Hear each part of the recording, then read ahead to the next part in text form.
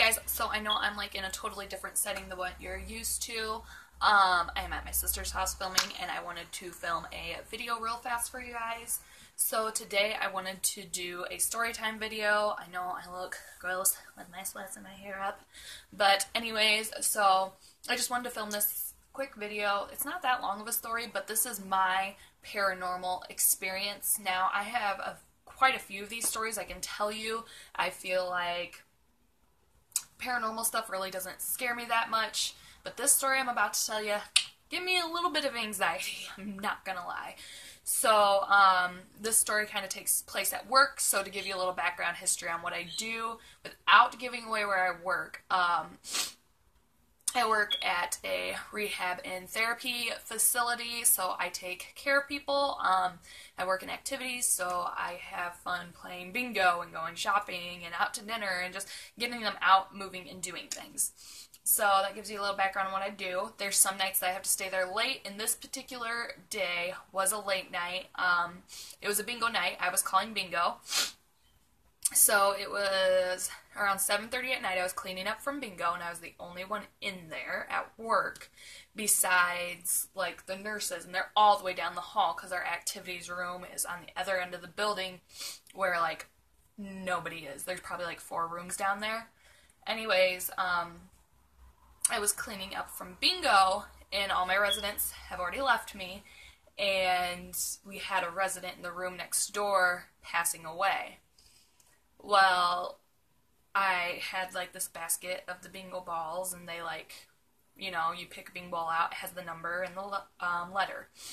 Well, I dropped that, and all the bingo balls rolled to the back door in the activities room. So here is the wall where I'm sitting, and when I call bingo, and then when I clean up, and here's the back door over here, here's the front. Well, they all rolled to that back door. And it was snowing outside. We had a decent amount of snow on the ground. This was last year, probably around December, I would say. Well, I seen a pair of legs walk past the back door, and it looked like they were wearing black pants and black shoes.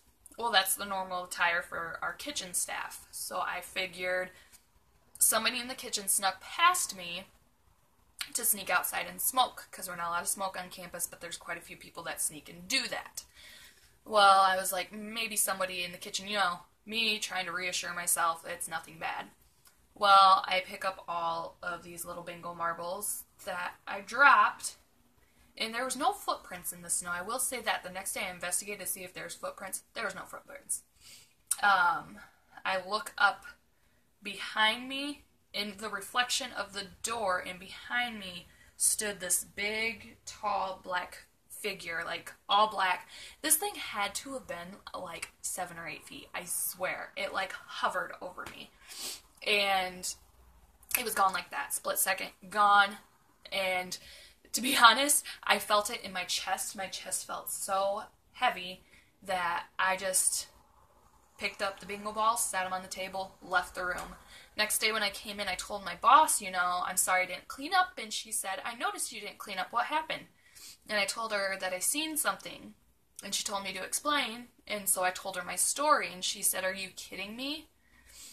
And I said, no, and she said, the nurse just came to me before you came in and described the same exact thing, but she seen it coming down the hall, and it went into the room of the person that was passing, and then she went in the room, and the person that was passing was talking to somebody, and there was nobody there, and he passed away shortly after that.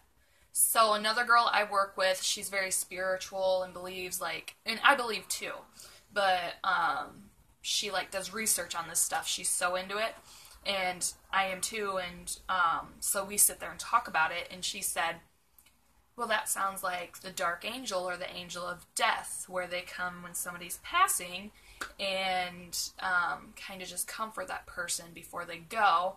And so I guess a lot of people have seen this at my work, and this is my like first time seeing it, and it's dark outside and late at night. So yeah, I believe in what I saw. I don't know, you guys let me know if you've had any of these experiences before, but especially if you work in like nursing homes or place where people go to pass a hospital. I've heard so many stories about these and they so interest me. So leave your stories down below if you want, or if you have a video about your story, leave it a link down below and I'll totally watch it. And if you want more videos like this, then give this video a big thumbs up. Don't forget to hit that subscribe button, because I'm telling you, story times, those are my things, because I've had a lot of things happen in my life. And I'll see you guys in the next video. Bye!